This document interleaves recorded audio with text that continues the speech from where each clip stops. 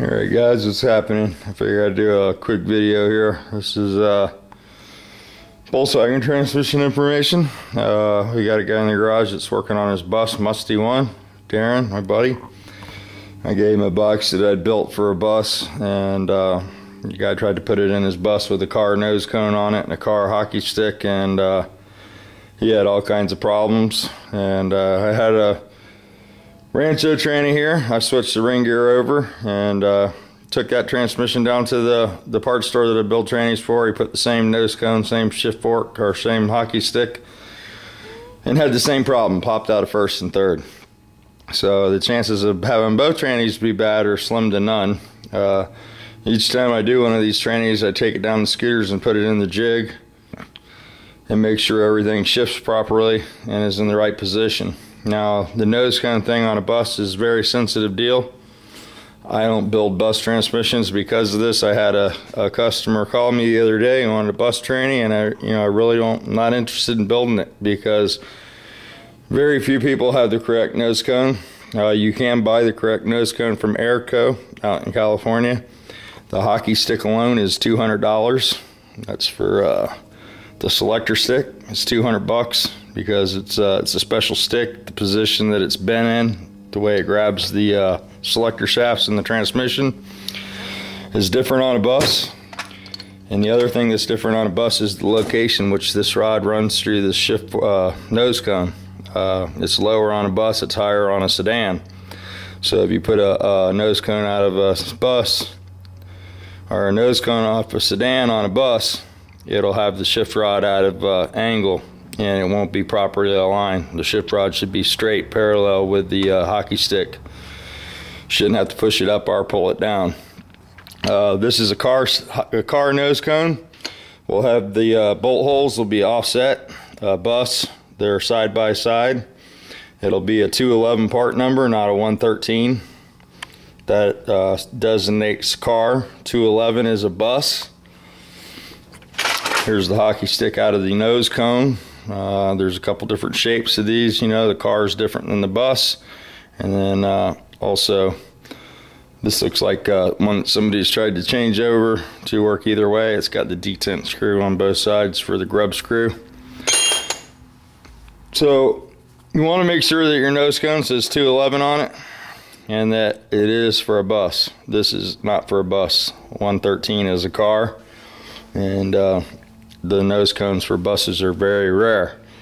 If it's popping out of first gear, usually these got a couple first gears here. Here's a wide one, and here's a narrow first out of a super early.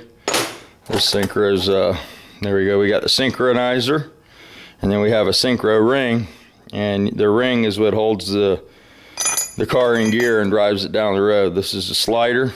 This engages over that, and it locks the two together. What happens is these dogs on the synchro hub get rounded off, and if they're all rounded off and they're real shiny, you want to take a punch and knock them off. Leave the good ones, and it won't pop out of first anymore. More than likely, your issue is a shift rod alignment issue. It's probably not pulling it all the way into gear with the nose cone that you have because it's not the right one. Those are both off of a car because the mount holes are not side by side. So do some research on the nose cone, the difference on the nose cones, and the difference on the shift forks, or shift rods. I don't know why I keep calling it a shift fork, but it's a shift rod.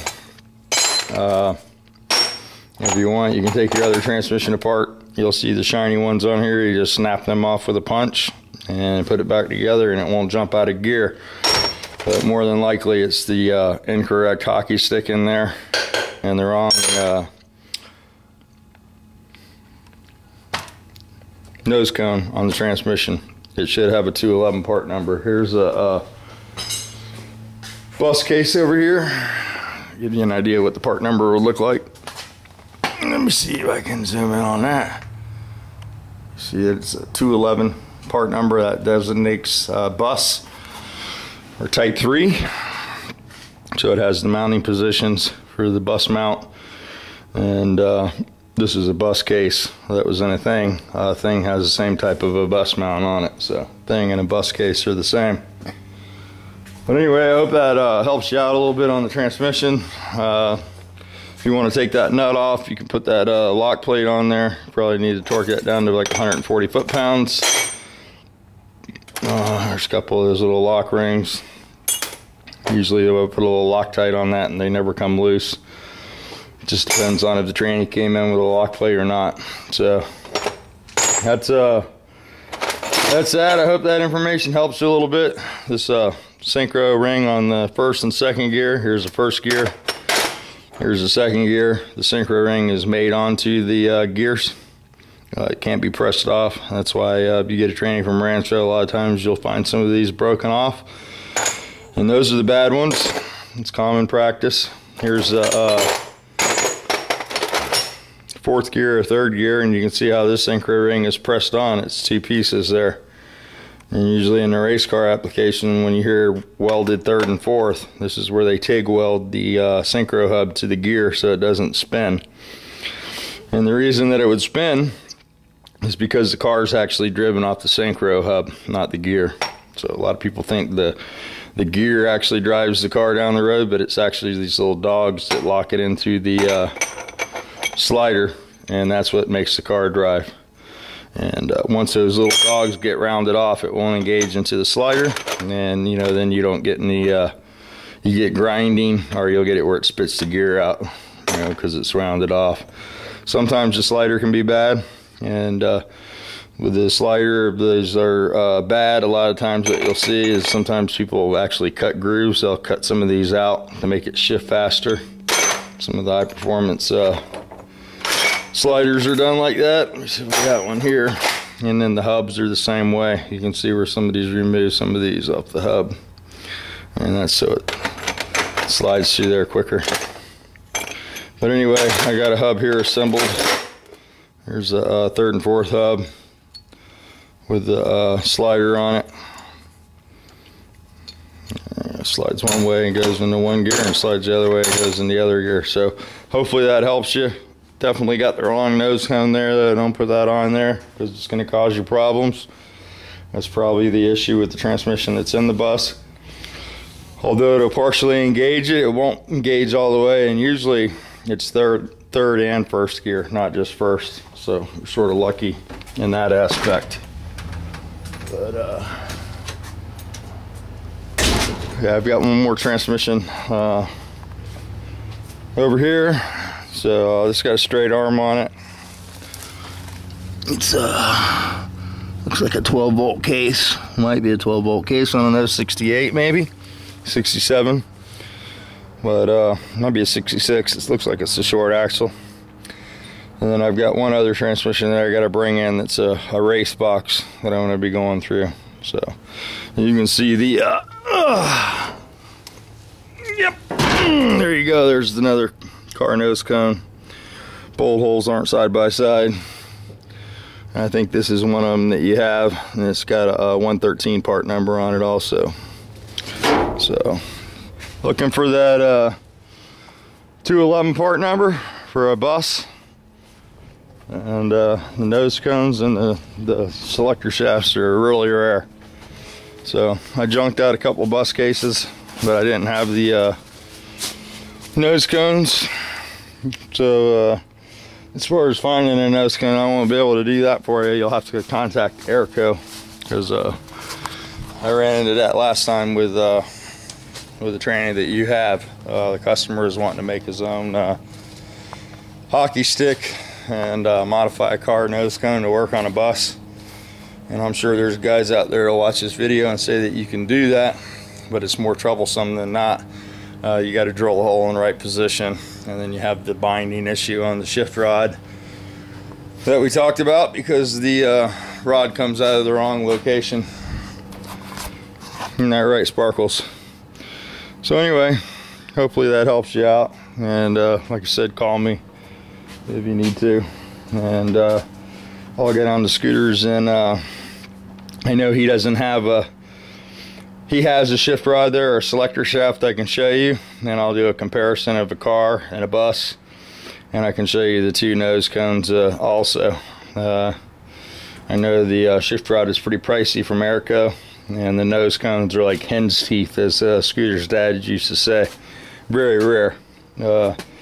So that's the first question I always ask. If somebody wants a bus box rebuilt, do you have the proper nose cone? And I think that throws some people off, but that's why.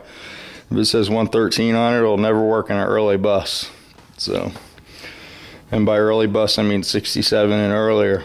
So gear reduction box. 68 bus, like my bus, has a bus transmission in it, which is a completely different setup. Same gears, but different case arrangement. So hopefully that helps you out. And get out here and try to get the shop cleaned up. Got the convertible back in here, and to touch up some rust spots on this. Epoxy primer failed a little bit here and there, basically on the tops where the water was sitting on it.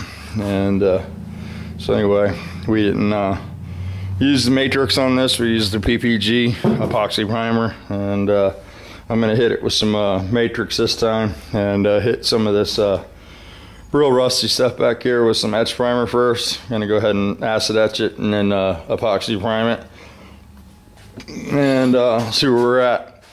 This one doesn't have a whole lot of work to do on it, and I'll get this one in the paint shop and get it painted blue, Malibu blue, and get this thing out of here. That's my next project. I've been working on the Hondaggler, and that's a lot of work on this car. Still haven't got the sunroof piece. Haven't heard from Ron. He's disappeared again, so that's all right. I can finish this up. I'll make that sunroof work, and I got the valve spring for my big blockhead, so we're going to be reassembling those here soon. He did bring my spring back.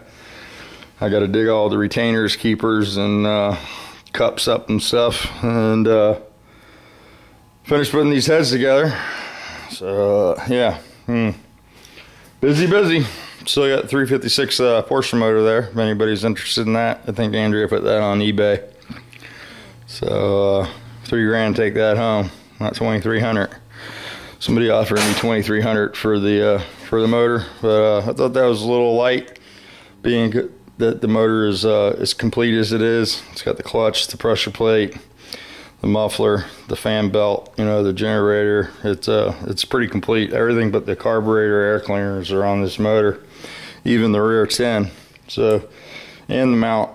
So I'm gonna wait for 3,000 on this one, and then if I don't get 3 grand for it, I'll just take it apart and go through it, rebuild it, and sell it running. We seem to bring good money running. So some of the pieces are expensive. I did find some piston cylinders for this for in the $2,000 range. So, you know, it's not a cheap motor to rebuild. That's why it's no big hurry. If I don't sell it complete, then we'll have to accumulate the parts over a period of time. I heard the rod bearings are unattainable now. They're $20 a half, so $40 per rod for the 2 bearings. And, you know, $2,000 for the piston cylinders. The carbs will have to be rebuilt. The heads really aren't a problem, and stuff like that. So that's where we're at on that. I'm gonna get Scooter to lay his eyes on that and check the number, and we'll find out exactly what we have.